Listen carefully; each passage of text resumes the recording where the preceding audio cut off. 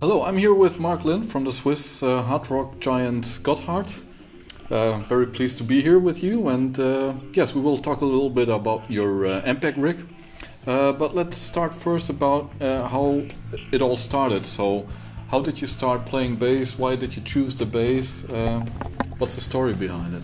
Yeah, so first of all, hello everyone. Great that you're watching this, and yeah, let's start. I mean, actually I started to play guitar when I was 6 years, classical guitar. Okay. And had to go to school and to the teacher, and I did not like that because I was already listening to Status Quo or something like this, or to Sweet and then the early bands, and I want to play that kind of music, and so when I was about 16 years old, I quit playing guitar, and later on I met the guy. He said, "Hey, I'm playing in a band, but we are looking for a bass player, and hey, let's come and join us. You play guitar; it's almost the same." And I said, "Why not?" So I went out to try it, and actually it was a bad rehearsal, of course, but it somehow touched me, and so I went back home and studied more, and we're listening to other bands, and yeah, just got into it, and then it did not left me anymore.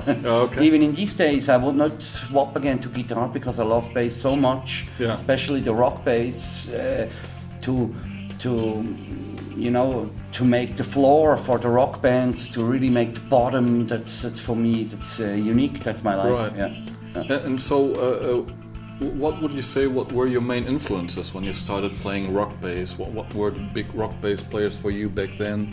What did you listen to? So I was listening already when I was 6 years. I liked the hard bands in these days, were Sweet or Slade or stuff like this. Nice. Cheap Trick, even that stuff. Yeah, great stuff. And later on, over the Beatles to Status Quo, and then Deep Purple, and Deep Purple, Whitesnake, and the new wave of British heavy metal like Iron Maiden, and especially Ozzy Osbourne. Which the playing of Bob Daisley really influenced me a lot. Nice. Which he made a fantastic work. I mean, in these days they only had one guitar, you know, keyboard, guitar, bass, and he has a lot to do, and he did it every time in the easy, simple way, but it was not that easy to play, you know. To listen, it was like, oh, okay, but if you really rehearse it, it's not so easy. And yeah, this was a fantastic discovery. Of course, I tested even. You learn even other bands, Geezer Butler from Black Sabbath, or even Steve Harris from Iron Maiden. But underneath, you know, it depends the kind of music you make, and I every time was addicted to Cliff Williams of AC/DC, because who don't like AC? Everybody liked AC/DC. For me, this is the most amazing rhythm team. And so, and how did you get to play Ampeg back then? So, were you looking for a certain sound, or did you hear bass players who were playing Ampeg? I mean, I have seen Ampeg a lot of times when I was listening to, watching the videos from other bands and stuff like this. And I did not know Ampeg at that day because I was too busy to learn the bass somehow.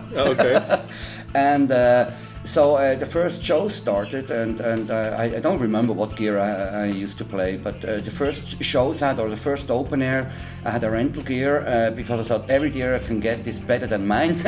So and of course there was an Ampeg, you know, with a classic head, and I plugged in and I played that show, and it was just amazing. It just had such a wonderful sound, punchy, good frequencies.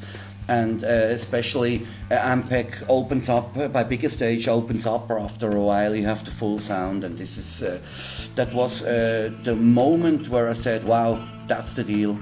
So I learned to know Ken Hensley on these open airs, and over the Swiss dealer I got my first deal with Ampeg.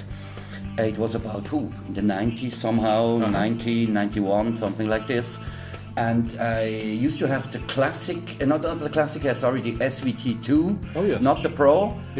Just plugging one volume, no gain, just volume, just power. And yeah, it was an amp, was every time running. It was a little bit heavy. Yeah, right. They still are. Right. But very, very good amp. And I played over 10 years with this amp. And then I searched for other things, because sometimes you have to try to get new ideas out, or in the studio especially, you plug in once another amp just to try. Find a new sound, find another sound. Okay. And since 6 years, or 6 years ago, I switched back to Ampeg, because it's if you are a rock bass player, there's no way around Ampeg. There's just Ampeg happening. Yeah. Yeah. You can get them everywhere. You know what to deal with. They have enough power. Even if you play in South America or Japan, they have Ampeg. You found them everywhere, and. Yeah, it's great when you know what you have to deal with. Yeah. So what is your rig nowadays? I guess you're playing the 8x10 cabinet for sure. Right. And what head are you using? I'm playing two 8x10, and I play, unfortunately I don't make it anymore, the SVT 8 Pro. Okay. Which for me is fantastic, because first of all only 15 kilo. Okay. Pre-valvular, of course transistor at the end. But I have 1000 watt per side, and what I like, if you have a 800 watt speaker and you have a 1000 watt amp, you really can make it work. It's amazing the power, and especially the frequencies with this head I can get out, especially with the low mid boost I'm having in there, which actually I don't add it, it's every time on. It's because there. It's the way of our sound giving the bottom. It's fantastic. Yeah. So how would you describe the typical Ampeg sound? Typical Ampeg sound. It depends what head you use. For example, the classics head, they are really round. They are warm. Even if you turn them really loud, they are warm. They have warm mids, especially, and round basses, so the bass frequencies. Right. But the other heads, where you have transistor. You can really make a hard sound and a soft sound. You have a little bit more choice there, but less power, of course. Yeah. Except my amp. Yes, right. Yeah. And but I would say they are really flexible. You can get out almost everything. But me, I usually go on stage. I say to my roadie, if we have a rental gear head, just put everything into the middle except the volume, and usually you don't have to change too much if you already have a good bass. Exactly, sure. It starts by the bass, or even sometimes by the strings, and most time by the fingers, or by the pick. I'm playing with pick since years. I used to play with fingers too, or if we have some special unplugged jams, I play with fingers. Okay. But we are a rock band, and rock, you need to hear the ging, ging, ging, ging, you know. Yes, you need the attack. And the swing there.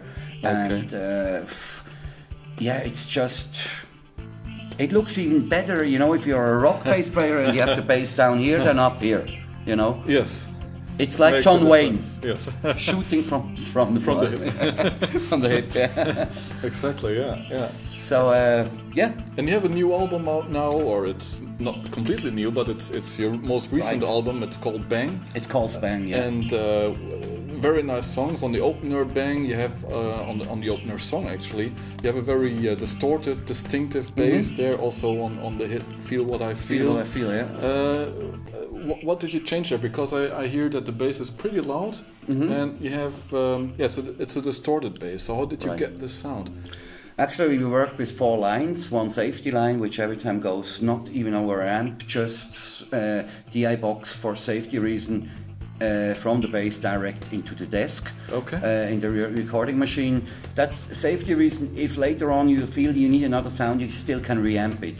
Right. Then we use Ampeg 500 watt combo. Where I put in front a microphone. We want to even have the round bass, we want to have the air to push you. You're not only recording sounds, you even record all between the speaker and the microphone. So there is a lot of air and you feel this somehow. Then we take the DI out, which the DI out by Ampeg is fantastic, because you take this preamp feeling is a little bit here. You know? Low mids. Yeah, right. And it's just, they have just grayed out. And then we use a fourth line for add-ons like distortion. Okay. Where in this time I did it with an MX, with a way huge with the Portloin. Ah, yes. Which even I use live to make the distortion great is because you have the original line and you can add the distortion in the distortion and this all in one. All right. Okay. So you don't lose the low end, the bottom end. Yeah. Right. Using the distortion there. Yeah. Right. And the fourth line, sometimes even you use a Kemper with a guitar amp simulation to get a distortion. Okay. It's every time different. It's a huge search really to find the real sound which fits in this song, you know. Right. And we even had cheap tube screamers or we tried MXR pedals, a lot fuzz and to this. As soon as you start to add effect by a bass, it has to be good. Yes. And you have to have the right quality, and this is a long research. Yeah, how much to add and what not. Yeah. And how much not. Yeah. Yeah. How would you describe the bass sound in the band in Gotthard? That's difficult to say because it's changing every time. I mean, early days we used, in the real beginning, we used even a little bit, you know, this grumbling bottom. And then we swapped over to a clean, almost hi-fi sound. Def Leppard style a little bit. And this was for a long time. So less mids, more bass and high. And actually, I don't like when you hear the gling, gling, gling, gling, gling. You know, I hate that. Or the fingers, too many highs. Clippy stuff. I like a clean, good sound can even be distorted. I mean, clean that you don't hear your finger work or something like this, or when you shift up the slides and stuff like this. No. But you want to hear the notes very distinctively. The notes. What the bass is really playing. Right, and therefore it changed within when we restarted the band because we lost our singer and we found a new one, really fantastic, great singer. There it was about time to change something, and there it started with the first one, Fireburst, with the first distorted basic sound, which we took all over the album. And in this Bang album, we even said, okay, we take this basic distorted, but in some songs which needed, we add more distortion. And even live, I'm playing, Ampeg, you can send and return, it works really perfectly. But mostly time I'm even going in before I go into the amp, I go over the pedal, just to add the sound, like almost everyone is doing. Very simple. Very simple. Correct. The sound between studio and live is changing all the time. Because first of all, it depends what album you are doing. What direction. Sometimes you have a harder album, sometimes you have a darker album, then you have a happier album. Every time switches a little bit. So the sound usually from my bass is every time getting adjusted to what we need for the album. Live depends, of course, you cannot play the same sound in the studio like you play live. First of all, you need to hear yourself. And all the stages are different, and sometimes you need more bass because you have a stone floor, and sometimes you have a wooden floor, and then you have so much bass from the PA coming that you maybe need more mid-range and more highs to hear yourself. And it's even it depends even the sounds of the guitar players. It's every time a little adjust during the first 2-3 songs, where you adjust a little bit, take out or get in some special frequencies to really feel comfortable after a while. Yeah, thanks a lot, I would say. Is there anything you want to add to our spectators here, first to our of YouTube all, viewers?